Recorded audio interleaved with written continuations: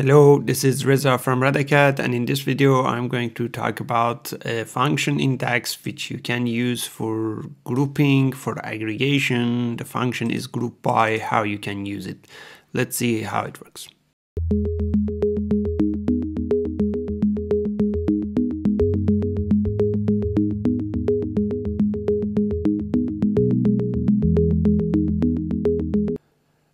Let's start this with looking at what is our sample data. You can download the sample data from the link to my blog post down in the description below.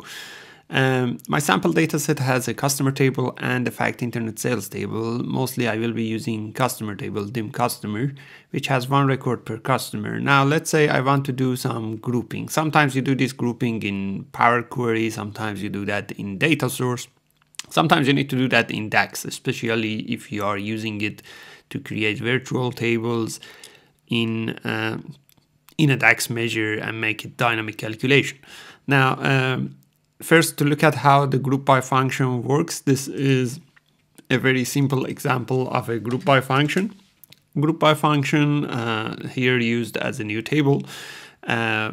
It gets a table as input. This table can be one of your existing tables, in one of your dataset tables, or it can be a table expression, which means a function that returns a table. Then you specify your GroupBy columns. You might have one or two. Here, for example, I have only English education as a GroupBy column. Then you might want some aggregation column as a result, or some extra columns. You specify the name of each columns and the expression for that, right?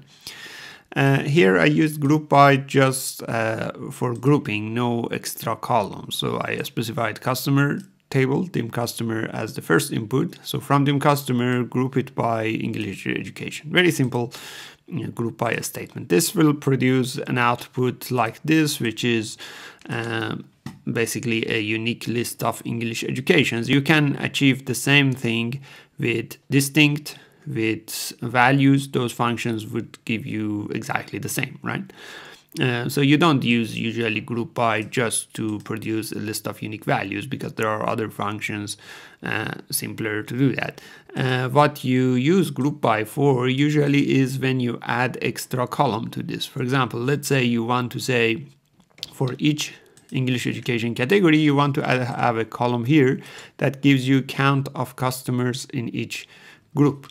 Now you can add name of a column and expression like that here. Now I have an example of that expression. So here is an expression that I used, which says from dim customer, again, use English education for grouping, create a new column. You specify the name of that column, row count, let's say. And then I use a calculate function here that calculates count of customer keys there, right? But you see that this will give me an error saying that I cannot use this type of expression. I should be using a function called current group. And calculate also is not a function that is allowed inside GroupBy as an expression. So how the current group works. Current group is a function that usually you use with the GroupBy, right? Not without it. With the GroupBy you use current group. Now current group is a function that gives you a subset of that original table grouped by a specific field that you say. For example, if I go back to the very first table you have seen, so if I use current group here in this example, means that current group for bachelor, that would be the subtable of the dim customer with bachelors only. For high school, subtable for English education for high school only. Just to show you how it looks like, I have created like a let's say view for that in Power Query, but this has nothing to do with Power Query, of course. I'm just using Power Query to show you what it looks like. So here is what it looks like. If we have something like current group, and if you can see it with your eye, it would look like this. For example, you see in high school, the current group would be a table And that table would have all columns from your normal dim customer table, which is filtered only for high school. If I'm looking at graduate degree, that would be a table with all columns of the dim customer, only filtered for graduate degree. That is how current group would look like. But don't worry about this Power Query editor. I just used it to show you how it looks like, because there is no way to view that table here in DAX, right? So if you have that concept, then you can write your expression like this. So here I used again GroupBy for customer table, and education is my GroupBy field. I create a new column called row count, and then inside count X, I use current group. So count X is saying that give me the count of this value in this table, and current group is a sub table for each of these categories. So as a result, I would have row count, which is, let's say, the count of customers in each English education group. That is how you use row count. Usually they come with one of these iterator functions: average X, min X, max X, count X, sum X. You can use any of these. Now, with the GroupBy, this table can be also a table expression. So here I have another example. Let's say I want each group and sum of sales in each group, but sales is not in the